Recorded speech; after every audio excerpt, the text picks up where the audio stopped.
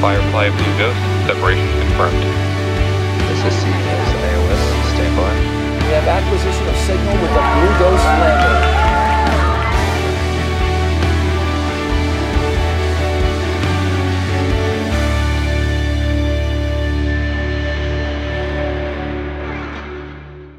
My name is Harriet Hunt. I'm a mission operations engineer at Firefly and a flight controller for Blue Ghost Mission 1. My name is Ryan Cole. I'm the engine manager for the Spectre engine. That's our RCS engines on Blue Ghost. I'm Jackson Liebeck. I'm a flight director on Blue Ghost, and this is our first weekly update since the launch. So in preparation for launch, there's really a lot going on, but it was actually quite silent because we couldn't communicate to the spacecraft yet. I think everyone was pretty nervous, but at the same time pretty excited because we've worked years and years to get to that point right there. And it was sort of just like a monumentous moment that spacecraft is separating from the vehicle. She's all by herself, she's alone, you know, Blue Ghost is alone, and it's up to us to make sure that Blue Ghost gets to the moon safely from then on out once we can get that acquisition of signal. So I think a lot of engineers prepped in their own way, but really at 10, 11 p.m. local time, we were all focused and ready for that separation while we're watching the live stream. We're watching Ray and all of the NASA personnel speak about Blue Ghost as well, which was kind of nice. We got to relax before the storm a little bit. Are you ready? What are your last words to Blue Ghost 1? I'm just, thank God we're finally here. We're so excited. It's been 4 years. This is what we built this lander to do, to go to the moon. So I'm excited to start. Oh my goodness. Let's go! Oh my God.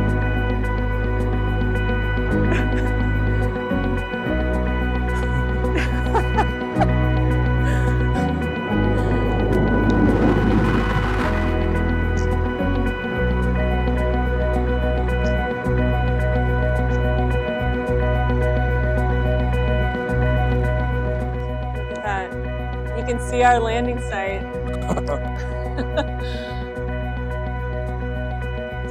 Okay, let's get backstage going. There it is! Yes. Wow. All right. That's perfect. There it goes. Let's go to the moon. To the moon. We expect the vehicle to power on right as we separate.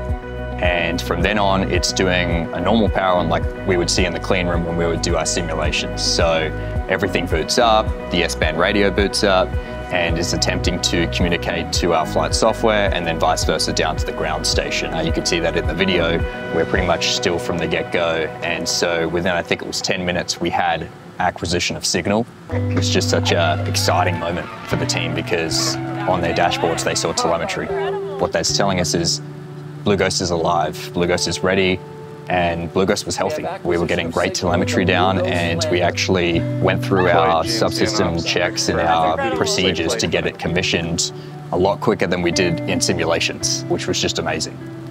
So as a flight controller, you're responsible for sending all of the commands to the lander and also coordinating with the flight director and all the other subsystems to make sure that we're running through our steps in the procedure. I was a flight controller for the first shift after launch and separation, so I sent that first NOAP to the lander and getting the, receipt of the command, that end item, seeing that we did have acquisition of signal and we successfully sent our first command was a big sigh of relief for me. I think that was the most shaky my voice was over the loops, just saying, we got a command received, we're good to go.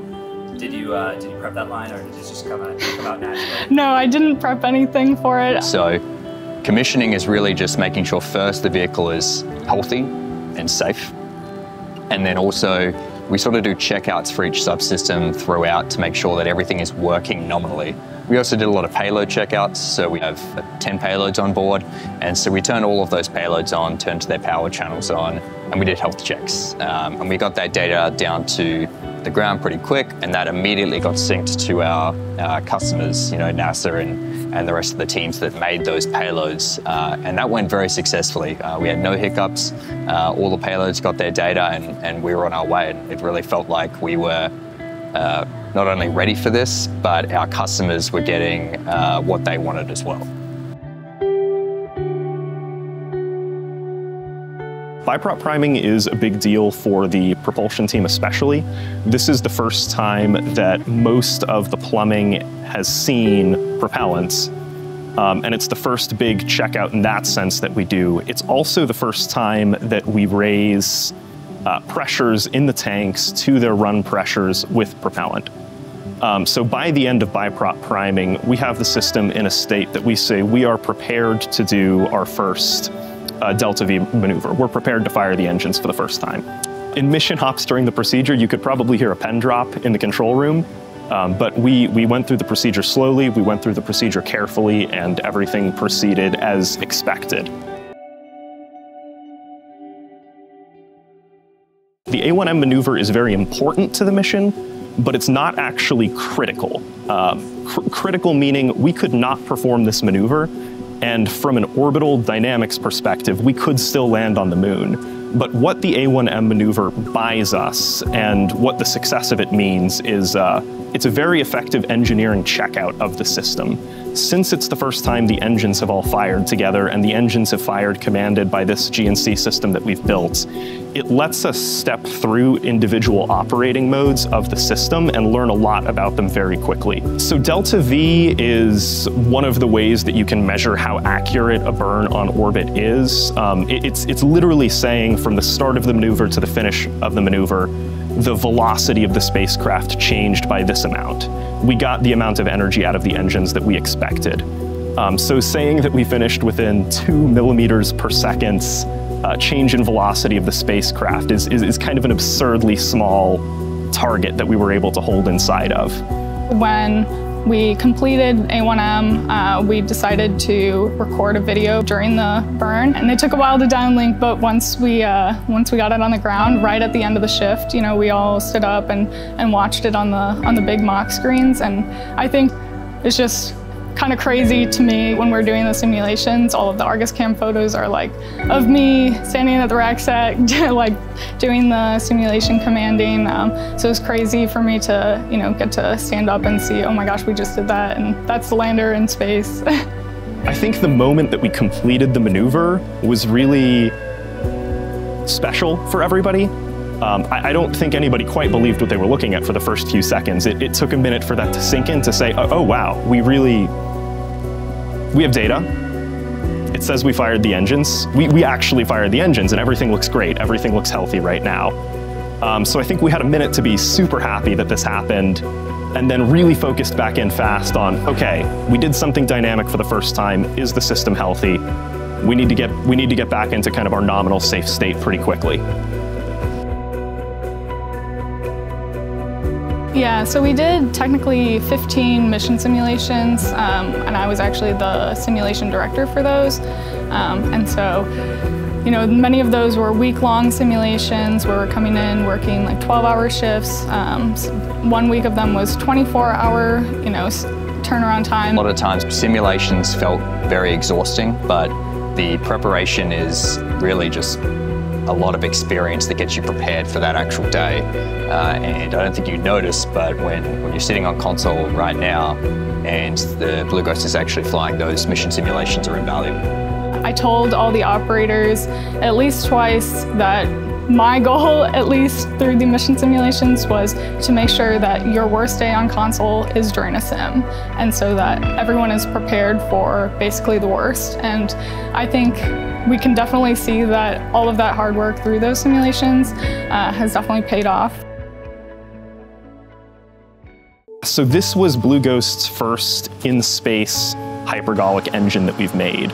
The propulsion team at Firefly has a lot of experience building launch vehicle engines, and there's a lot of pretty hard-won lessons from all of those development cycles for the engines on Alpha and the engines now on MLV that we were able to kind of draw on to help with this.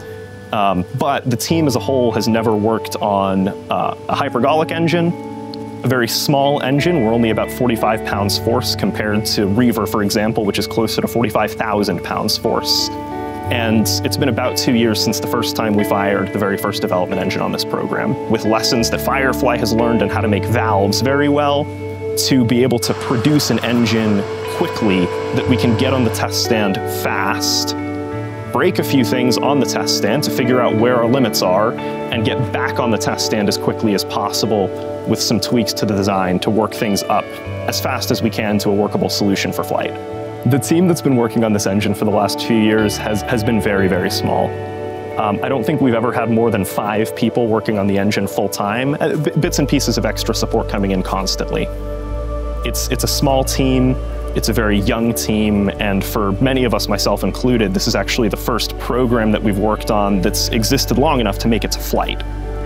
The accomplishment there and the lessons that we've learned, I'm hugely proud of, and I think everybody on the team is super proud of as well. I think for me, being on console during this mission is just kind of like a dream come true, especially getting to sit as a flight controller and send those commands and work with my flight director, Jackson, who, you know, we've been working together through all the simulations, and I think that we're a really good team. I've enjoyed every hour that I've sat on console since launch because I'm learning just so much more than we did in our simulations because it's the real deal now. There's not a technical project that I've worked on that I'm more proud of where it is right now, and there's not a team that I've worked on that I'm more proud to be a part of.